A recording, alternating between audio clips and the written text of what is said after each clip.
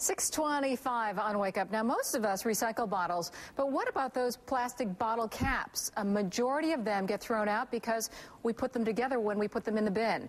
Well, the student council at one local elementary school is doing its part to save the earth, one bottle cap at a time. The bags themselves are nearly as big as the carriers. They're filled with bottle caps of all sizes and colors. We have filled 30 bags. The quantity is secondary. It's the message that's key. Recycled bottle caps.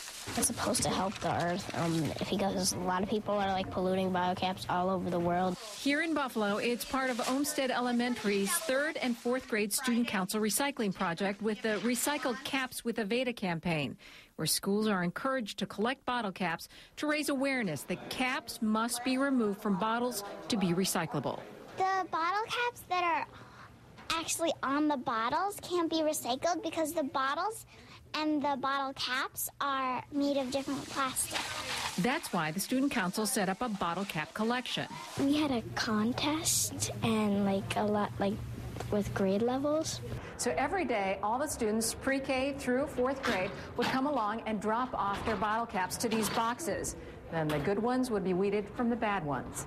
Each week, for 6 weeks, they graph their progress.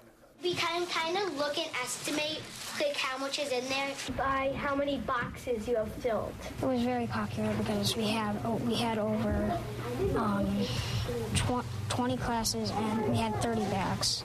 And the grades really wanted to win, so a lot of people brought in bottle caps. Teacher and student council advisor Susanna Shank says the response in and out of school was amazing.